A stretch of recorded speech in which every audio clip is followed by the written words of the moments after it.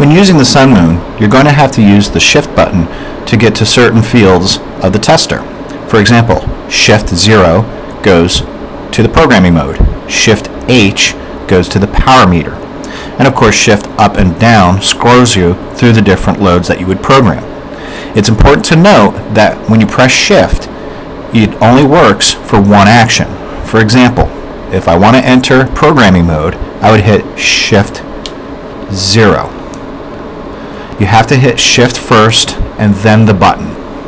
To scroll through the programs, you have to hit Shift and then the down arrow. You cannot hold the Shift button down and then continuously press the down arrow.